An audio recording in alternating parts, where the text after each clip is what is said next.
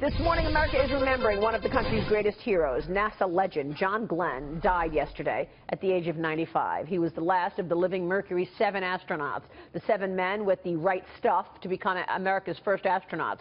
Then on February 20th, 1962, a milestone in the space race as Glenn became the first American to orbit the Earth.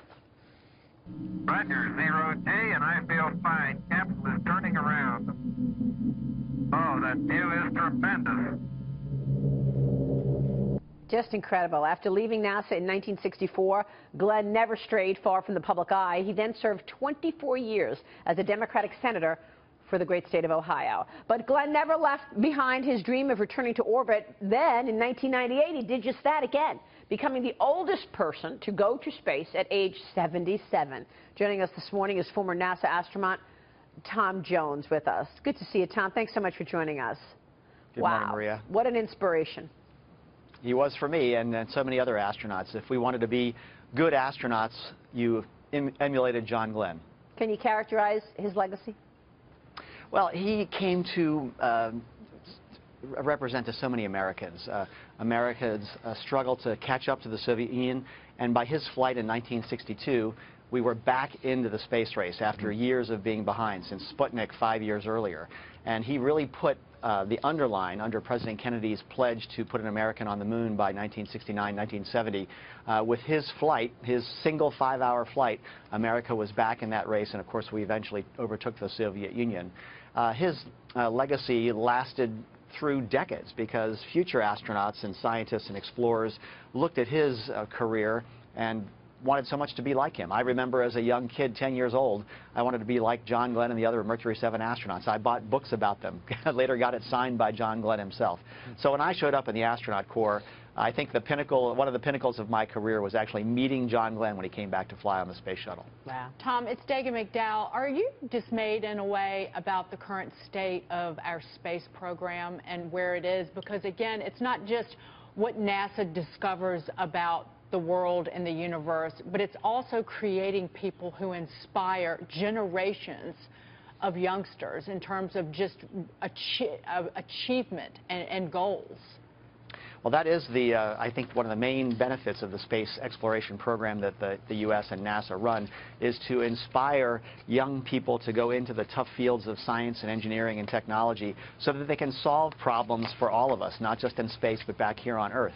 And, you know, you contrast the time of Glenn's flight in 1962 when the U.S. was throwing out all the stops to try to catch up with and pass the Soviet Union in space for military and prestige purposes around the globe, to today, when we're really basically marking time. We've had 8 years of lost opportunity in space, and I think we can be on the verge of getting Americans back on the frontiers of space, out at the moon, the asteroids, and Mars. But that takes leadership from the White House. It takes a budget that's commensurate with the goals that we set for NASA.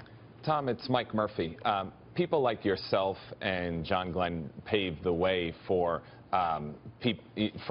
what we have today as the modern space mission. And now you're seeing people like Elon Musk and the private sector trying to make it more, talking about people being able to move back and forth to the moon and going up through being funded by private dollars. Is that something you see really taking off and possibly even replacing NASA?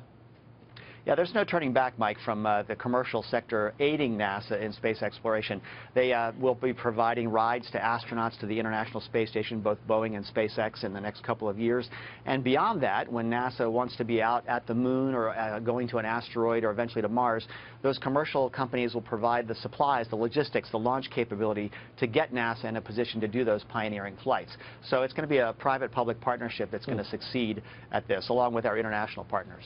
Hey, Tom, Brian Brenberg here. You know, when you look back at the life of John Glenn, one of the things you notice is the extraordinary risks he took. I don't think we appreciate sometimes just how much we didn't know about the things he was getting into. Can that sort of thing still happen today? Are we too risk-averse today to send a John Glenn-type person into these kinds of roles as we did back in 1962? Well, back in '62, our opponent was the Soviet Union, and our challenge was to build technology that could get a human to space and back. And today, we have a lot of that technology in hand, but I think our challenge today is to overcome our adversity to risk, to take risks that put a human being 3 days or more at the moon from the Earth in safety. And we've gotten used to in the last 30 or 40 years to just being circling the Earth every 90 minutes. You're only a couple of hours from home.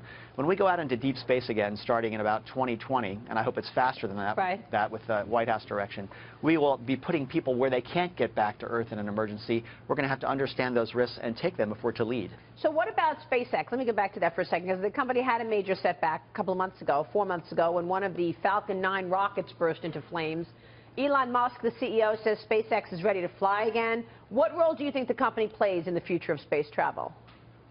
Well, they're one of the pillars of NASA's access to space. To support our work at the International Space Station, where there are 2 Americans living right now, we need American transport to get out from under the Russian monopoly. And so in about 2 years, SpaceX, Boeing will be providing these astronaut transport flights.